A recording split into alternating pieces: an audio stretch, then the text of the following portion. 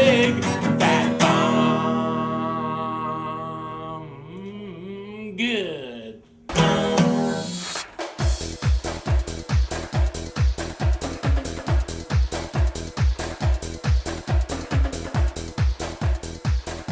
Behold the Twinkie.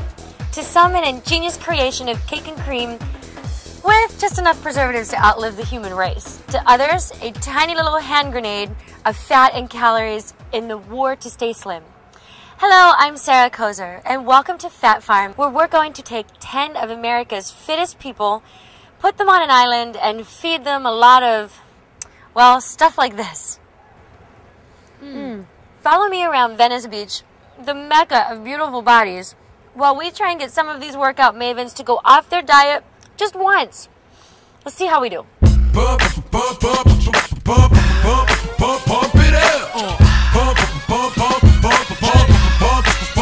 Okay, Zach, so we noticed you because you obviously are in good shape and you obviously take your body kind of serious. Can you give us a little pose for the camera?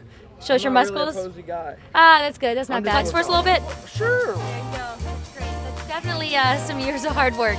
I'm wondering how much time and effort you put into getting your body to look like this, because it looks great. Well, I've been lifting weights for a little over 20 years.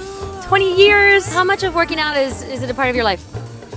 Well, I guess it's a big part of my life. It's because it just shapes your body and your mind and your soul. It's like more of like an inner thing for me. It's mainly for my mental health, really, just because weightlifting, it just like blows everything out. It's like a meditative type spiritual thing. So The good things about these weights is they're not prejudiced. They don't care if you're white, black. even though the initial motivation was for physical development, that's just icing on the cake now, you know? I won't say it infatuates your life, but when I wake up, that's the first thing I think of. What am I going to work out? Now, how about your diet? I make sure I get, ample protein and good stuff. The way you look is about 75% nutrition.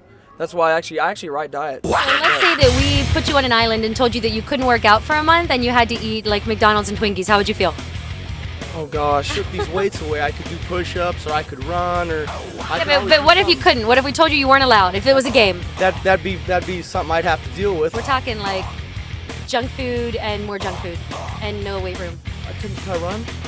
So how would you feel though if we told you you couldn't work out for a month?